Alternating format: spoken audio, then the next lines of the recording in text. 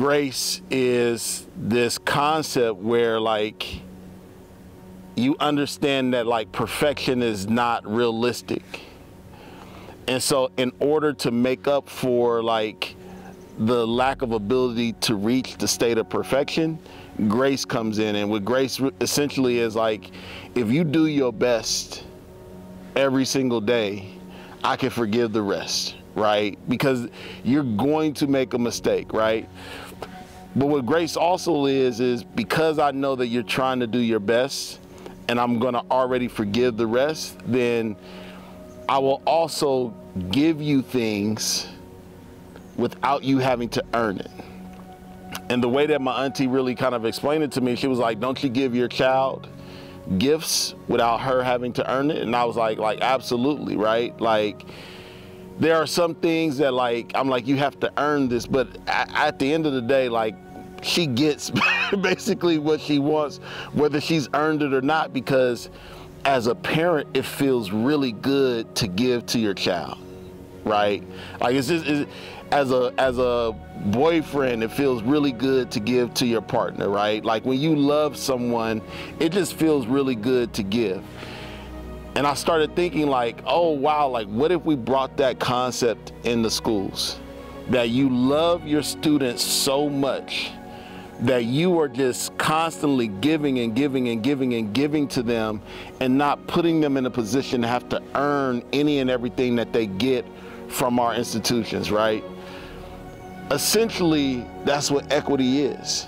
Equity is the state of being in which you try to fill in the gaps for the people that you are working with and working for every single day, regardless of whether there's a policy in place, regardless of if they are the best and most deserving or what we might consider the worst and least deserving, right? Like, who determines these criteria that equals deserving or non-deserving? Who determines what is good and what is bad, right?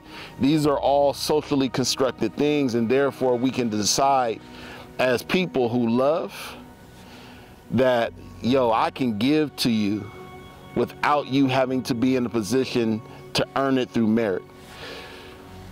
The question becomes, though, one, how do you do that? How do you live in that way?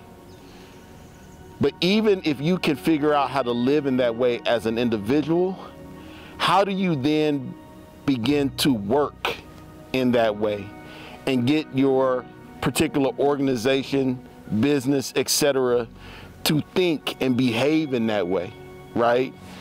Some organizations are governed by like capitalist values, which there's nothing wrong with capitalist values. It's just that when you understand that, then you understand that we value profit over anything else, right? Some organizations aren't based off of capitalist values, but they're based off of a meritocracy. So your promotion is only based on what you've done to earn it. Your ability to have certain freedoms and flexibilities at work is only based on what you've done to earn it, right? And what equity says is like, let's stop always putting people in positions to earn and start finding ways to utilize love in an operational way, so that within my business, within my department, within my organization, people have opportunities that they might not have had otherwise if it wasn't for this equity mindset. What happens with that is now all of a sudden your organization becomes more diverse and more inclusive. Why? Because some people aren't starting at the same starting line because of life, right? So yes, in the womb, we all are equal, right? In your mind, like in the womb, when all the conditions, but then you realize, no. The most equal we are at the moment of inception, because everything after that moment is inequitable. Why? Because maybe the womb that you were born in had better access to health care than the womb that I was born in. Maybe the womb that you were born in had better access to a loving environment than the womb that I was born. So The moment that conception happens, inequity immediately begins to invade your life, right? Because all wombs aren't created equally, right? Even if the fetus in the body is. So when you think about that, you're like, oh, so we recognize that folks are born into inequity. Then we also recognize that with that, some folks are born way further back of the starting line than others. Equity allows me to say, for that person that started behind the starting line, hey, I'm going to artificially bump you up. I'm going to artificially level the playing field.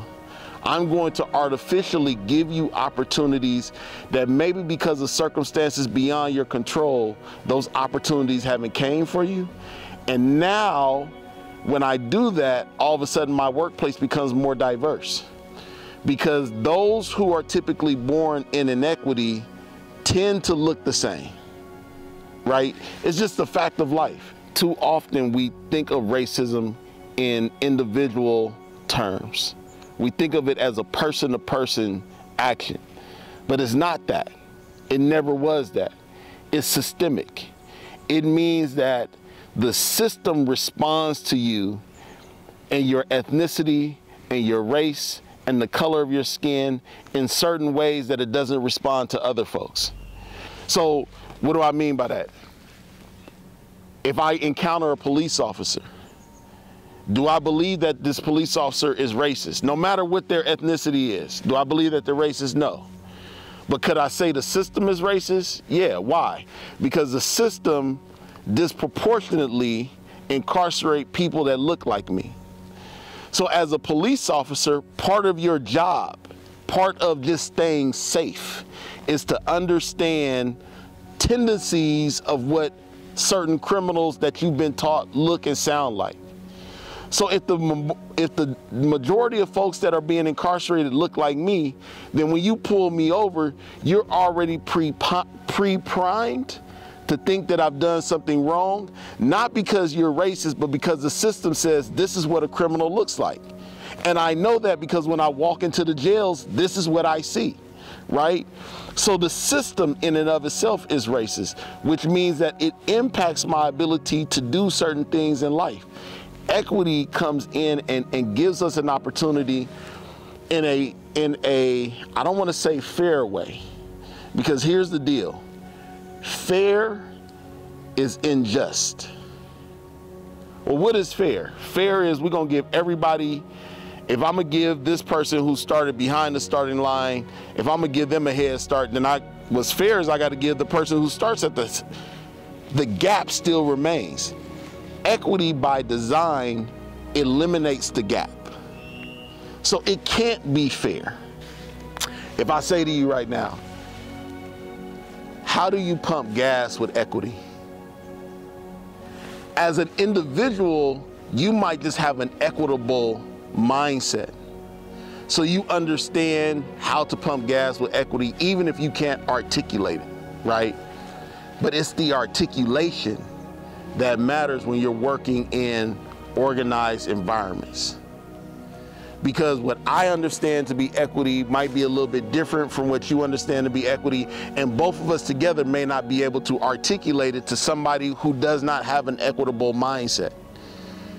So our program really teaches you how you articulate it in such a way that will allow folks who don't have an equitable mindset to now begin to jump on board and adopt that mindset, and then create policy, practices, and norms that now govern whatever space that you work in, so that that space now all of a sudden becomes welcoming to folks that it never had been welcoming to before, right?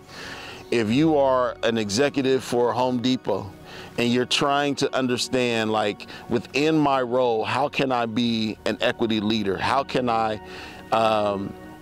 influence equity within this program is for you, right? So it is designed to get our students to really expand across all sectors and not just education, because equity is needed in all sectors, right? And so, and we have to be smart about this, because 3 years ago when George Floyd died, everybody was looking to, we need an equity director. Now that we're getting further and further away from that, folks are looking and they say, do we really need an equity director? Do we really need a director of diversity, right?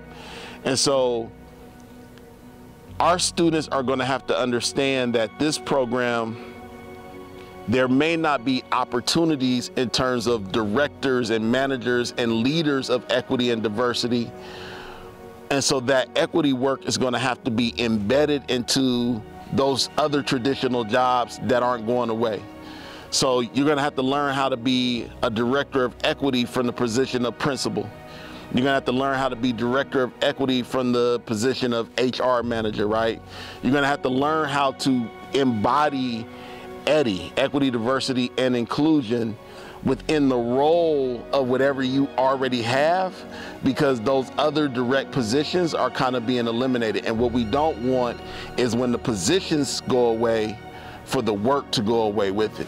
If we can better understand each other, understand each other's cultural differences from a position of, let me not say love, from a position of acceptance.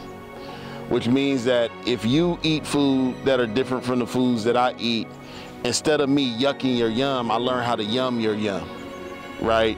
When we're able to do that better, start yumming the yums of other people who are different from us, as opposed to yucking it, it puts us in a position where not only are we better able to understand other people, but we're able to open up dialogue.